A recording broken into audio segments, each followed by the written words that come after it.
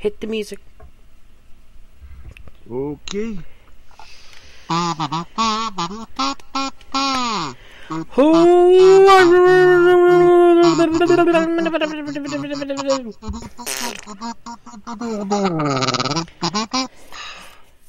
You know what show it is. You hit the button. Hi, Andre. That's Steve. Hey, how you doing? Hi. Now, I don't really think I can actually go back and get the Zap to it now. So, let's go to Steve for the show. Let's do a quick one. Okay, let's do it, and let's do it let's do a quick one. Okay, here's how quick we're gonna do it. Good night, everybody. No. All right. Thank you very much for your self-indulgence. Okay, folks, allow me to pop up the Toonami Faithful and then get you some wrestling news, and then bonsoir, mon ami. So here we go with a little Toonami news. Oh yeah. Little Toonami news. Let's do this like we've never seen before. Oh yes. And are you ready for this?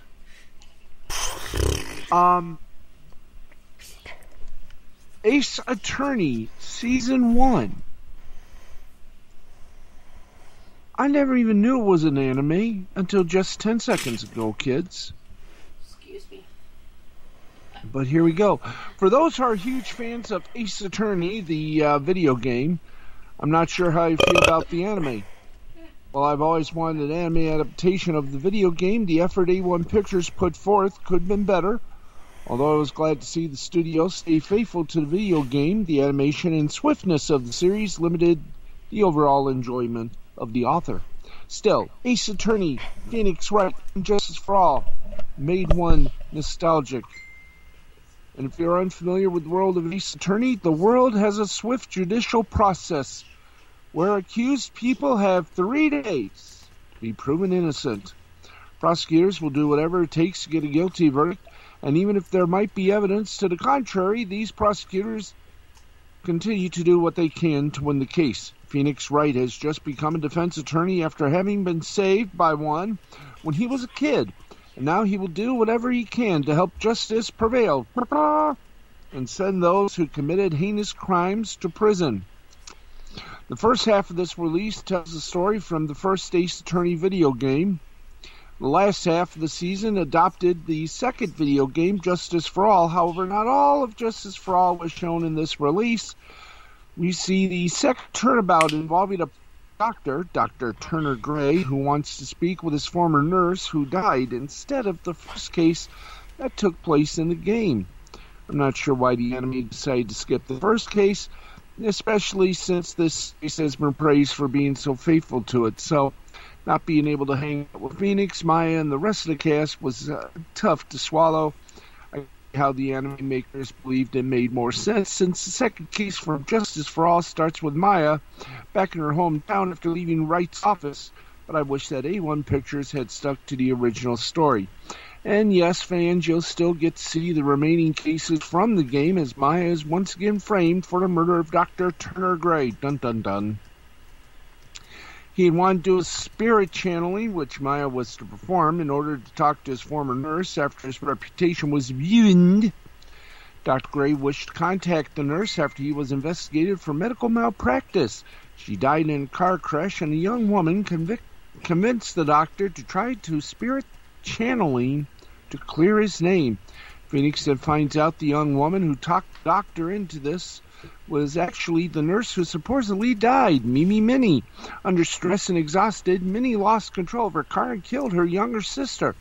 What makes this case incredibly difficult was that Maya's aunt, Morgan Fay, was also in on a plot to lock Maya up for good and for her daughter to take their rightful place as the family's head. Story continues. The animation didn't improve, sadly, which hurt the viewing experience.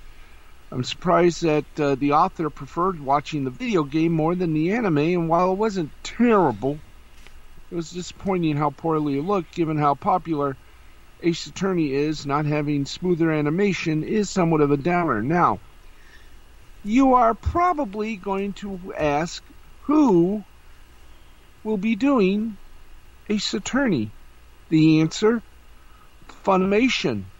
Let's give you the cast. Shallst we? Oh, I think we shallst. Let's give you a little bit of the cast info. Mr. Massey as... Now, this is from the Twitter page of at Steve Yurko. Mr. Massey as Dick Gumshoe. Josh Martin voice as Larry Butts. Carol Beard as Mia Fey. On the first release, Jeannie Tirado as April May. What, there's no one named June, July? Cara Edwards as Cody Hackins. Suzanne Sando as Dee Vasquez. Kent Williams as Judge. Bill Jenkins as Manfred von Parma. Very nice. And that's the Funimation Ace Attorney dub cast. The English dub sounds great, and the casting fit the characters well. Some viewers might be surprised to hear the localized names in the anime, since Funimation hardly ever does that.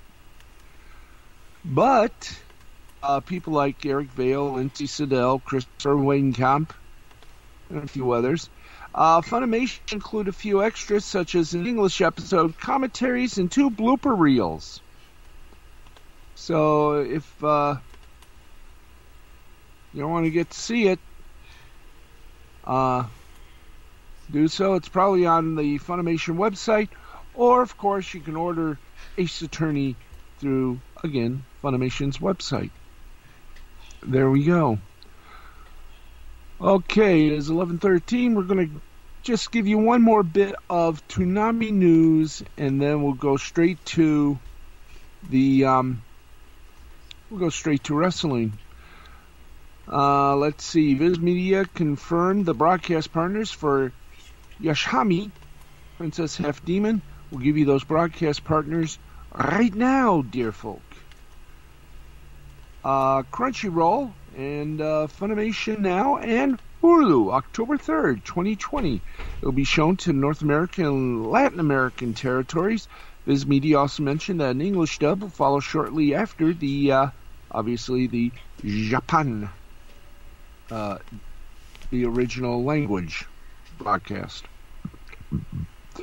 So, and I have a feeling it will be on Adult Swim in the very distant future. Okay, well, after last night's stunning, if not stirring, fun-loving, fun fiesta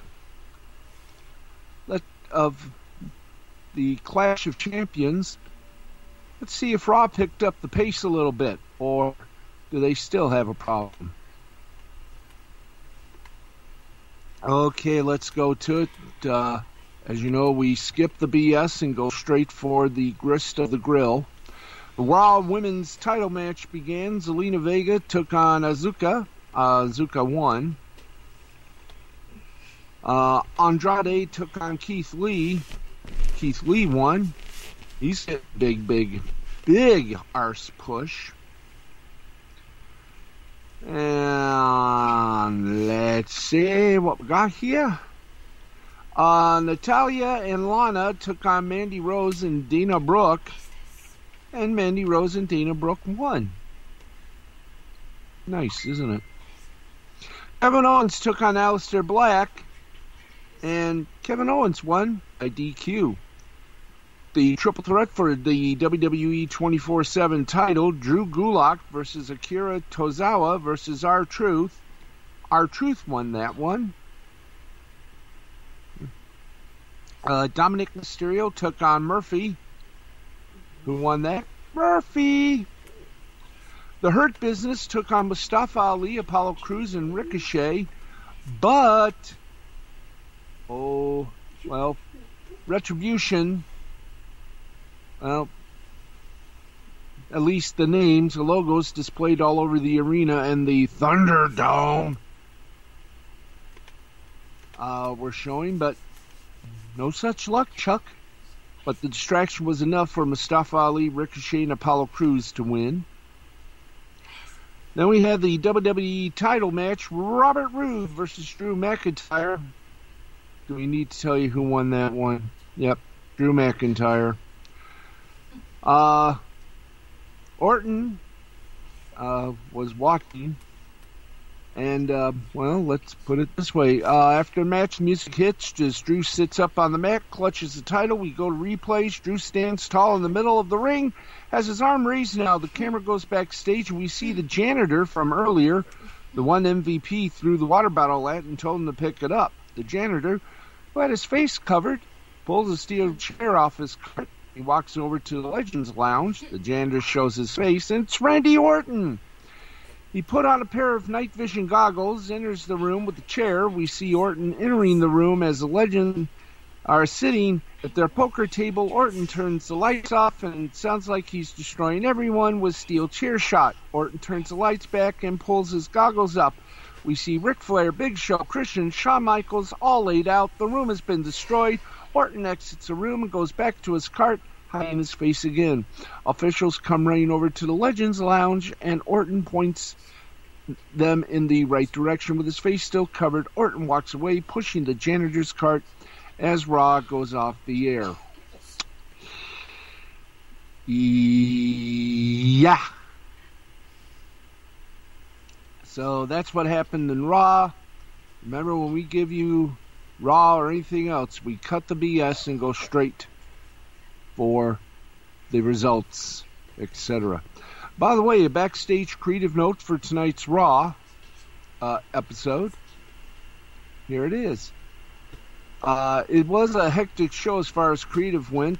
It was reported by @WrestleVotes that a majority of the talent working tonight's show just learned what they'll be doing less than an hour before the show started. Shortly after 5 p.m. Eastern, late scripts and changes seem to be the norm these days. Of course, it's under Vince McMahon. What the hell? But it's interesting to note that wrestlers weren't told what their plans are for tonight's show until around 3 hours before showtime. Tonight's show is face some significant sports competition. The 2-0 Ravens took on the 2-0 Kansas City Chiefs in the Monday Night Football game on ESPN.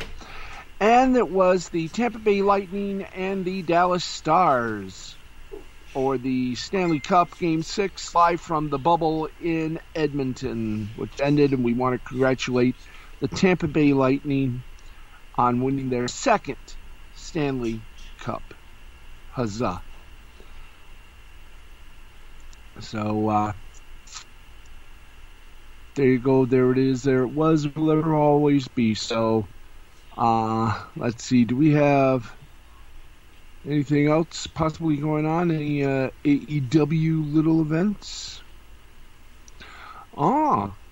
There's this little bon mot. And maybe this will have an effect on this little story here. The Wall Street Journal has a story regarding NBC Universal, which owns the USA Network, as well as Bravo, E, Oxygen, and Sci-Fi, reportedly overhauling its entertainment division. Can we go back up, fellas? Thank you. To focus more on video streaming and less on cable. As previously reported, both NBC Universal and Warner Media, which owns TNT, have made major changes in cuts internally as the companies have pivoted to streaming. The changes at Warner Media are prioritizing the HBO Max streaming service, while the reorganization at NBC Universal comes as the company is focusing on their streaming service, Peacock. Now, AEW lost a major supporter after Kevin Riley was let go from Warner Media in August, while WWE lost an ally earlier this month after Chris McCumber was let go by NBC Universal earlier this month. McCumber reportedly spearheaded the latest negotiations between the WWE and NBC Universal, which led to their current big money TV deal. It was noted that that a lot of the cable executives that are being let go are not having their positions refilled. Now, despite cable sales generating $11.5 billion of NBC Universal's overall $34 billion, Wall Street Journal noted that Oxygen, and Sci-Fi don't have a long-term future. NBCU's cable stations, including USA, Bravo, E, Sci-Fi, have each lost more than 10 million subscribers since 2014. NBCU issued a statement to the Journal without mentioning the specific network, stating, quote, NBC Universal Cable Networks carry some of the most popular programming in the industry and are enormously profitable. They will continue to be a valuable part of our portfolio for fans, advertisers, and our shareholders. Now, Kevin Riley, who is responsible for bringing AEW Dynamite to TNT, told The Hollywood Reporter in August that it's the great reckoning now regarding the changes in the industry. Both WWE and AEW are unlikely to be affected in the short term, as both companies have many years on their existing deals. The landscape of the TV industry as a whole, well, when those deals expire, it's anyone's guess as to what comes next. Brain, as they say, it's a whole new world out there. What happens next? Hardly anyone knows. But that's it. That's it for our wrestling and anime and everything else in review. Once again, congratulations to the Tampa Bay Lightning in their second Stanley Cup. Brain, that's it. That's right. I'll try it again. That's right. Thank you for listening. See you next time. Or maybe hear you next time. Listen to it. I don't know. Figure it out. Yep. Bye. We're done.